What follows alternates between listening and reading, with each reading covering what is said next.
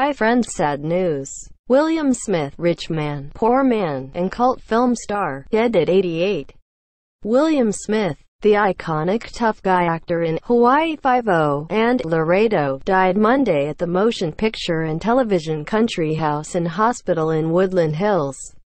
He was 88. His wife, Joanne Cervelli Smith, confirmed his passing to The Hollywood Reporter. The cause of death is unknown.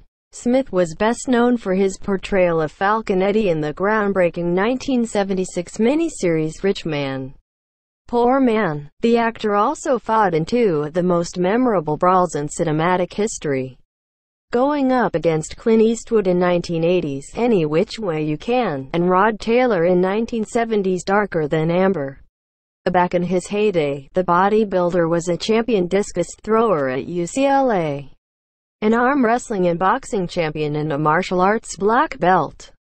He had 18-inch biceps and could do 5,100 continuous sit-ups and reverse curl 163 pounds, all of which helped solidify the 6'2" man as one of Hollywood's legendary tough guys.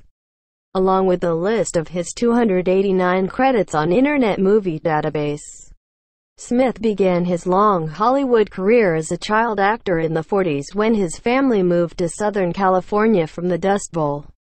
He left Tinseltown for a bit when he enlisted in the Army to fight in the Korean War.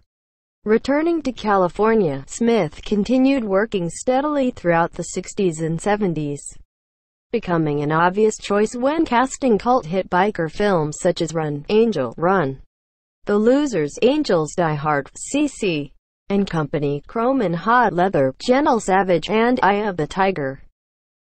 He played Texas Ranger Joe Riley in TV's Laredo from 1965 to 1967, and later joined the original cast of Hawaii Five-0 for its last season in 1980. Smith also was a part of the first miniseries broadcast on American television, Rich Man, Poor Man. On the silver screen, Smith also acted in popular films. He played a general in the 1984 cult classic Red Dawn, speaking fluent Russian, which was only one of the 6 languages he spoke.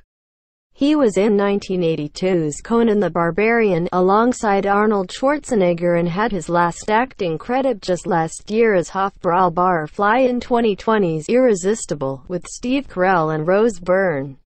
In 1970, he portrayed a sadistic bodybuilder in Darker Than Amber, and performed what is considered to be one of the most realistic on-screen fights, with Taylor famously breaking 3 of his ribs and getting his nose busted.